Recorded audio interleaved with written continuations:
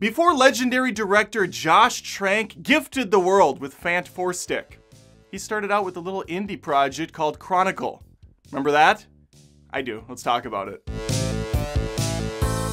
Every week on this channel, I've been randomly reviewing old movies. This isn't old, it's from 2012, but still, old enough to go back and get a little nostalgia from and share it with you guys because I want to have positive reviews mixed in with whatever comes out in theaters that disappoints me these days. So the film I watched with my family this week was Chronicle.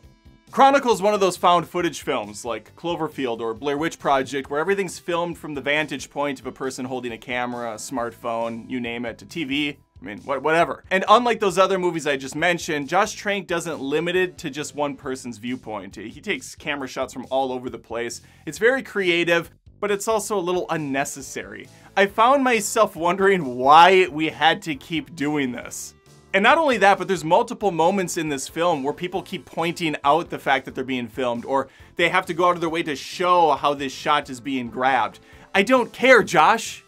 You didn't need to do this. You could have just done a little bit of shaky cam without the whole found footage style because it doesn't really amount to anything when all is said and done. That's the biggest gripe I have with the movie, but if you set that aside, there's a lot that works well in this. Andrew's the main focus of the movie. He's played by Dane DeHaan. If I said that right, if I didn't, well, I never say things right, so we'll just keep going. This is a great character with an interesting story arc. He starts out very frail, very secluded. He doesn't want to let people in. He doesn't have many friends. His dad's a piece of shit who drinks a lot and beats him. His mom is dying. They're poor. Bottom line, Andrew's been dealt a shit hand.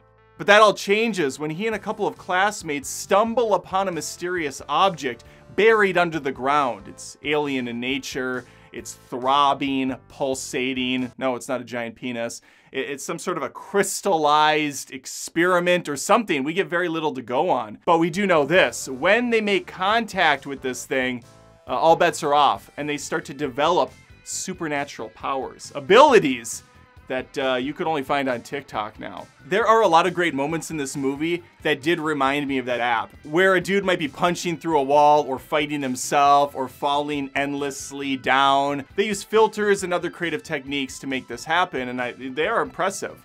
But Josh Trank was doing it first in Chronicle. As these guys develop their abilities, we see them take flight. They're throwing baseballs at each other. They're dodging planes. They're getting hit by lightning.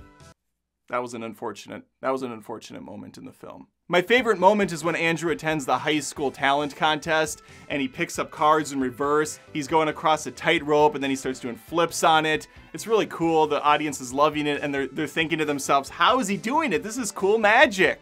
No, Bish, it's superpowers.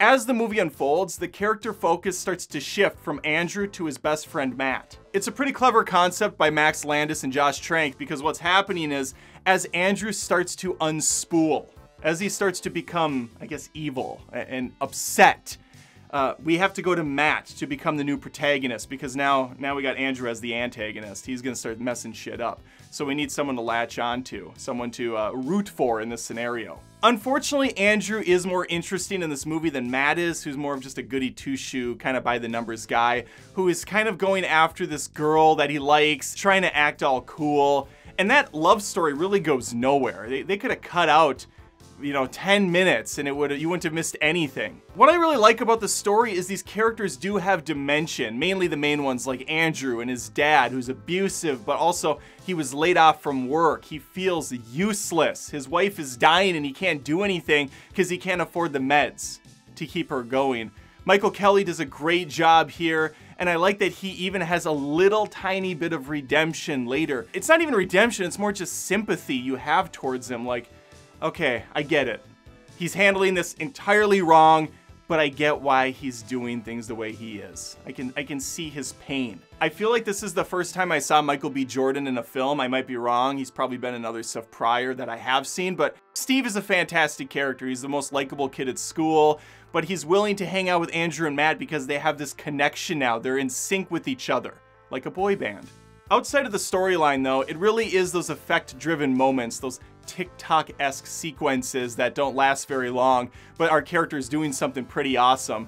And because of how it's shot, And because of the effects at play, it looks really stunning, especially when Andrew throws a car off the side of a cliff and into the water. Trank uses practical effects when he can, and that's what makes it stand out so much more. And when he can't, there's definitely some age being shown. The baseball they use, for instance, looks pretty CG now. It looks a little silly. And the final shot in the movie is just terrible. Matt goes up into the mountains. He's clearly in front of a green screen. It just looks miserable. I don't know why. Like, they couldn't fly the kid out to some mountains for a day's shoot. I mean, I don't know. I don't know the logistics of it. They probably didn't have much of a budget on this thing at all. For a movie that's trying to showcase how realistic it is with the shaky cam and the practical effects, green screening the actor in the final shot just looked bad. It felt like something that was shot last second to change an ending. I don't know any of this, is just speculation on my part. So that's Chronicle. Overall, I really dig this movie still. It's shown a little bit of age, but it's so different than everything else out there, and that's why I really like it. The effects are cool, the action's solid. The way the movie really builds up to that final confrontation's very well done.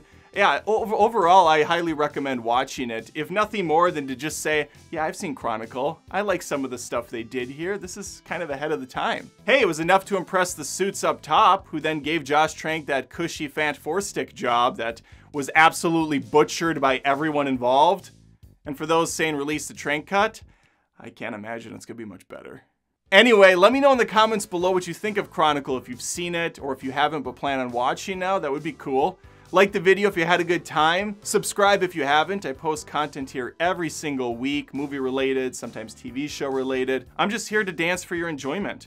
And if you want to see me dance, also make sure to hit that notification bell so these show up right in your feed. And hopefully I'll see you next time. Sheila, can you bring up some of the related videos? Oh, you're still here. Since I still have you, maybe think about joining me on Patreon at patreon.com/AdamDoesMovies. This is a free show after all. I'm putting in a lot of time. You could just say, hey Adam, I like what you're doing. Here's $1. Here's $5 a month.